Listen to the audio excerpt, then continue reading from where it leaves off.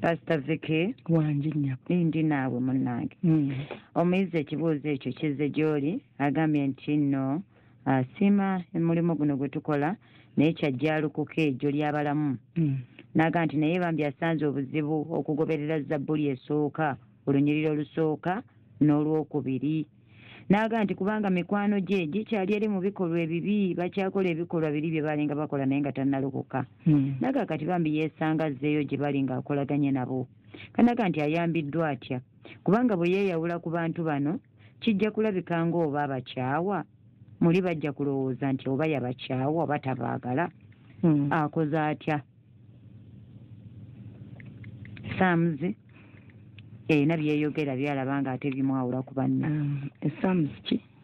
Psalms chapter 1 verse 1 and 2 okay katusomewo tulabe ebimulemye okukola nkugambye kale Zabbuli essuula esooka olunyiri olusooka n'olwokubiri lugamba bwe luti which is Psalms chapter 1 verse 1 to 2 Bayibuli egamba nti alina omukisa omuntu atatambulira mu kuteesa kw'ababi newankubadde okuyimirira mu kkubo ly'abo abalina ebibi newankubadde okutuula ku ntebe y'abanyooma naye amateeka ga Mukama ge gamusanyusa era mu mateeka ge mwalowooleza emisana n'ekiro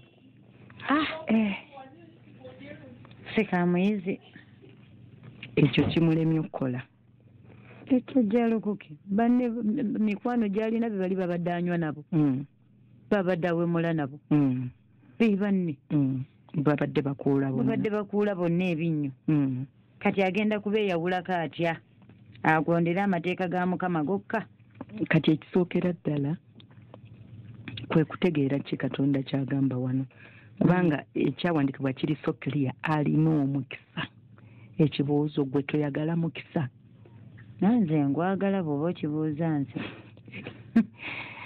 n'omuyizi waffe gy'ali n'awuliriza yenna kubanga kati kino ekintu so ono yekka bangi tukyatawaana kulokoka walokoka naye ate groups z'oyina owulira nga tonnatuuka kuzita naye kaakati toyagala mukisa kubanga kino kigambo kya Katonda yes kino kigambo kya Katonda agambye nti nga mu mateeka ga Mukama mwalowooleza emisana n'ekiro Lillian omuntu alowooleza mu mateeka ga Mukama takyusibwa mbeera naye wakati mu mbeera amateeka ga Mukama gavuga obulamu bwe n'amaliriza ng'awangudde kubanga ekigambo kya Katonda bwe kibanga kyekikuvuga ekigambo kya Katonda nnyondo ekigambo kya Katonda muliro kitegeeza toyina mbeera gy'osobola kuyimiriramu n'egaana ng'oli wakati mu kigambo yes so kati bw'agamba nti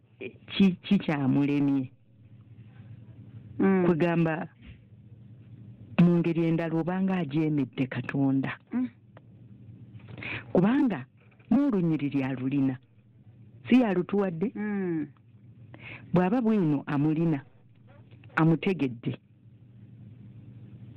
mu ngero 13 na wano kati wano nza kusomerawo wali atuwaddewo naye kati katusome wano engero 13 katulabe olunyiri olw'13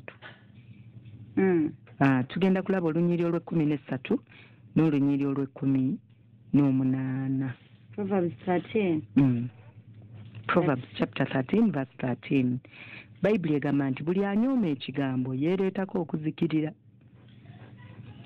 naye oyo atya ekiragiro aliweebwa empeera kati ekigambo olwedde okiyina osazeewo obusazi n'ogaa nti ate kakati mikwano gyange ate banalowooza batya ate bajja kulowooza munnange kituufu nnyo emikwano bwe tulokoka ffenna tubeera nagyo ate Yesu atusanga tuludde nagyo naye bwe kituuka ku kutegeera amazima kati ekigambo kino kizze kati ono agambye ti omuntu yenna anyooma ekigambo yeereetako okuzikirira kitegeeza gwe kennyini oli mu kwesimira kuzikirirako Pacific wangi Manyi mwagato kati mukama mwabawadde ekisa nemuwangula ebintu bingi naye omuntu nga yakalokoka abanga omwana yakazaalibwa ebintu bingi abanga agudde ku nsi gy'abadde taliimu ebintu ebimu abatamanyi ngeri yabbikwatamu kati katugeze mukwano gwange gwembadde mbeera naye sinakindi tupangisa ennyumba emu nalokose tuli mu nnyumba emu sirina sente zipangisa nnyumba ndala saawa zino ate nalokose ye munywi mufuuyi wa mmindi mukuuzi okitegeera kati oyo omuntu gwensharinga naye ebintu ebingi bwe bityo ngenda kubeera ntya nga soogera naye ngenda muhandolinga ntya okubanga azindinzekka ntandike bwajja nsirike bwanyumya emboozi ze simuddamu mugambe kimu nalokoka toyogera nkole ntya anti kakati Lillian olabanga ffe abaweereddwa ekisa lwakuba otulaba leero affe twagala obbi wangu naye naffe olunaku lwakyako nga twalokose eggulu tolooza nti ffe twabuuka bubuusi nga tulokose myaka gy'otusanzeeko mbale mukama abawadde ekisa eyo gye twatandikira tumanyi kye bayita okulokoka ng'olina mikwano gye egitali mirokole naye kyembadde nguga kitwala okutegeera ono ekisinze okunsanyusa n'ekigambo akirina va ku mulokole eyakalokoka nga tamanyi kyakola ono kati ekigambo akirina ekituleetera okufuna amaanyi agagolokoka okuva wootudde okweyongera weetaaga okubeera kufuna ekigambo kya Katonda maanyi ontegedde buli lwobeera n'ekigambo muggwe kitegeeza mubaamu amaanyi enjiri maanyi ekigambo kya bayibuli si kigambo nga bw'osoma akatabo ka novo nti osoma busomi story n'esigalaawo eno ng'okisoma wabaawo amaanyi agakuyingira kubanga kyo kiramu ate kikozi naye kitwala naawe akisoma okukiteekako omwoyo gwo kubanga bw'otokitwala gwe kennyini weereetako okuzikirira bayibuli bwetugambye omuntu ategedde amazima n'atagakola bayibuli emuyisa omuntu anyooma ekigambo yeereetako yennyini okuzikirira sinakindi si kuzikirira kwokka olunyiriri olw'18 ate lw'olugamba lutya lugamba nti obwavu n'ensonyi biriba by'oyo agaana okubuulirirwa naye assaayo omwoyo eri okunenyezebwa alissibwamu ekitiibwa kakati it's high time aba eyalokose eggulo eyalokose wiiki emu amaze omwezi ogumu bannange oba oli wa mwezi gumu oba oli wa mwaka gumu oba oli wa wiiki emu ekintu ekisinga obukulu bwe tumala okulokoka kwe kuyiga okwawula eby'omuwendo ku bitaliimu ffe tetugambye nti bw'olokoka nga boosula nabo bafuuyi ba mmindi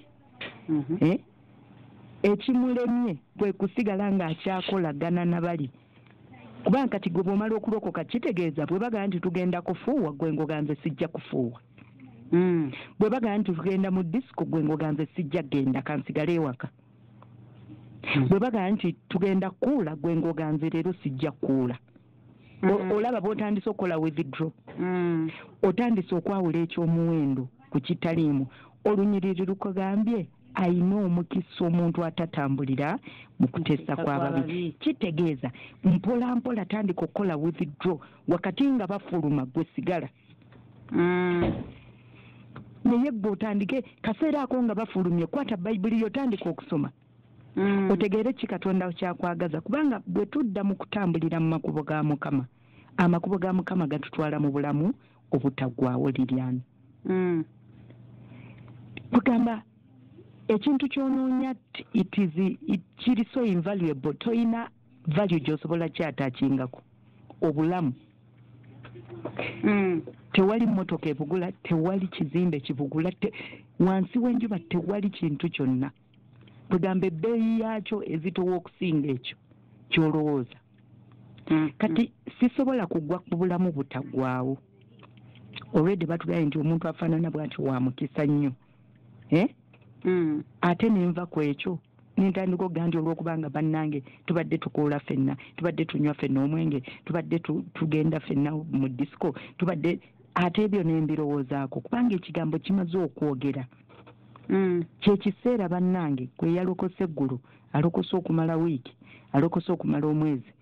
Bino ebintu tubitegeera ffenna, tubitegeera lwa kisa kya Katonda. Omwoyo Omutukuvu n'agenda ng'akuwa okubikulirwa, Omwoyo Omutukuvu n'akuwa okubitegeera, Omwoyo wa Mukama n'akuwa okumanya kiddala buzito ki obuli mu kukola ekigambo kya Katonda, era buzito ki obuli mu kusigala nga ntambula n'abali abakola bye baagala. Mu byonna tujjukire omutango Kristo gwe yasasula ab'emikwano ku musaalaba. Omusajja yaswazibwa. Omusajja ono baamukuba kibooko bannange ne bayuza omubiri gwonna. Ntera okugamba wano omuntu nga towookingangako katambi ke bayita Passion of Christ. Yonna gy'oli genda okanoonye.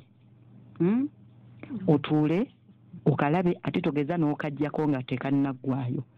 Kalabe paka gye kakoma. Akatambi kano kagezaako okusiiga, by the way, kasiiga na busiizi kifaananyi, si kyekyo kyennyini Yesu kye yayitamu, naye ndowooza percentage kagisikayoko. N'otandika okulengera Yesu kye yayitamu.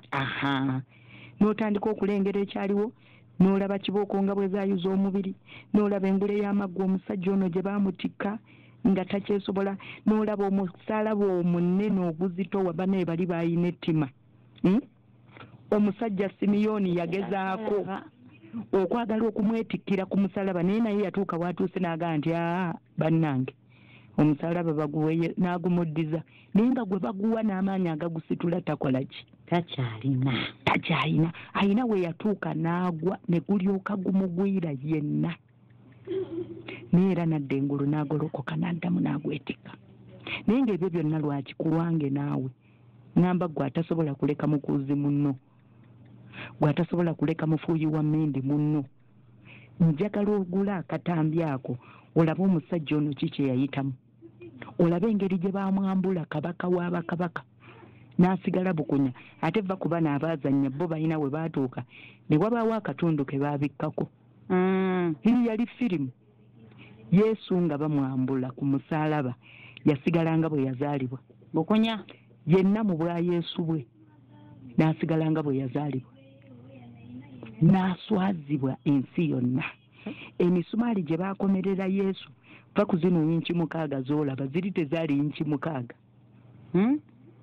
oba zaali inchi mmeka 10 na mmeka nze simanyi na kumanya.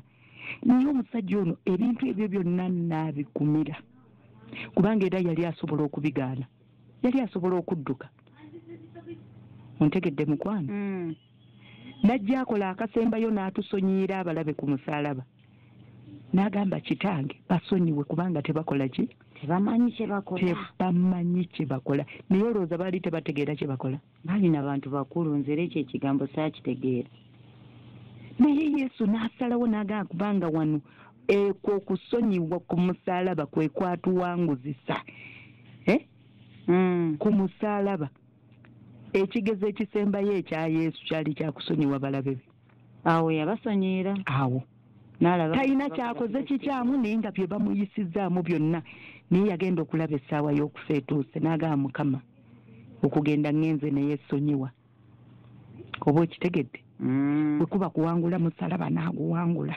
Bannange Yesu n'asasula omutango ogujjudde ku lwange naawe. Kaakati bw'otunuulira okutambula n'emikwano, si mibi okutambula nagyo, naye emikwano gigenda kutwala mu kuzikirira.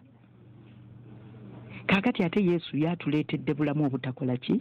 Obutaggwaawo. Kaakati mukwano tulondeko kubanga amazima ogategedde, naye ate kaakati osazeewo okukola ekitali kituufu.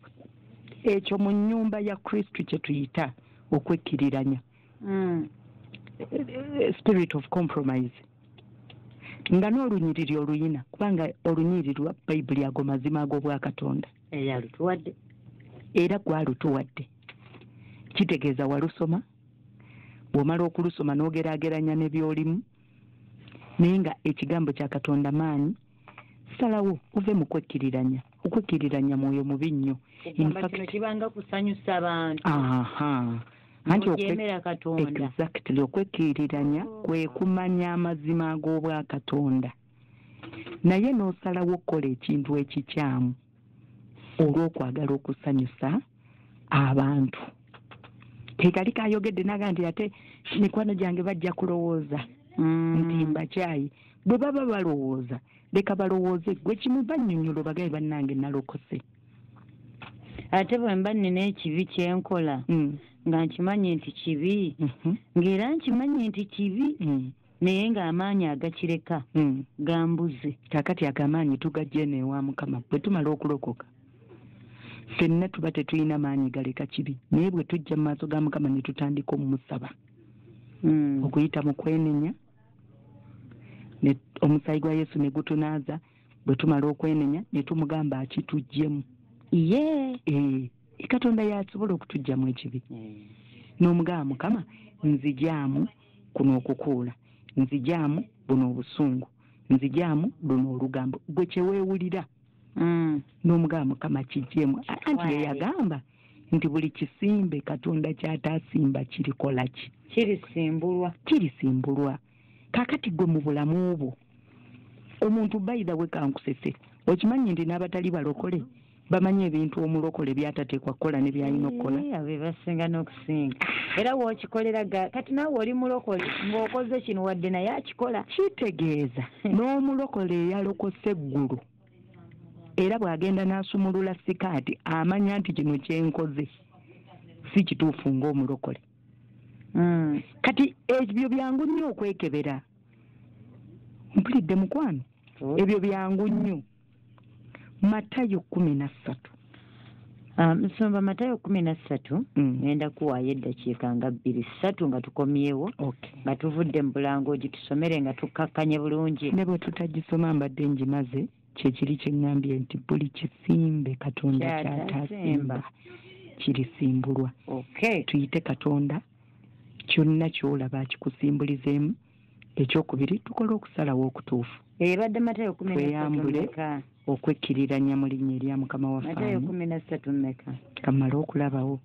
Matayo 15 olunyiri olw'13. Matthew chapter 15 verse 13. Yes.